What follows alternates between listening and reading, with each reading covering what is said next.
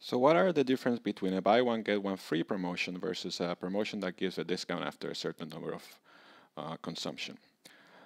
So we assigned this problem of a hotel that is trying these two offers. On one offer, they're trying to buy three hotel nights and you get the fourth one free. And in the other offer, after the second night, the next two nights are at a discount. So let's do the buy three, get the fourth one free first. And we are assuming that we have two consumers here, Angela and Betty.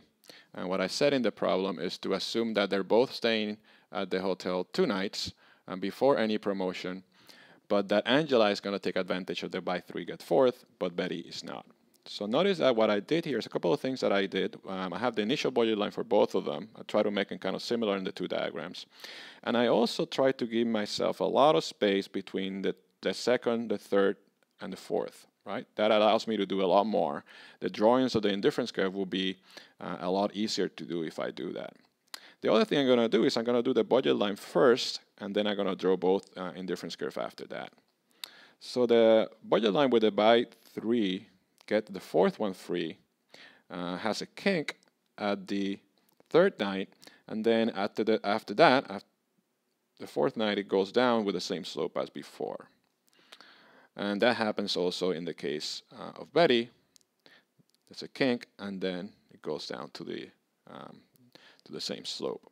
So now let's assume that Angela is going to actually take advantage of this promotion. Well, that probably means that Angela has a stronger preference for hotel nights than does Betty. So I can draw an indifference curve sort of like this one. And notice that if that is Angela indifference curve, then yes, when there's no promotion to stay in the hotel two nights, but when there is a promotion, she can actually get better off by buying that third night and taking advantage of that promotion of getting the fourth night free. So Betty will take advantage of the promotion and will in fact buy the third night in order to get the fourth one free.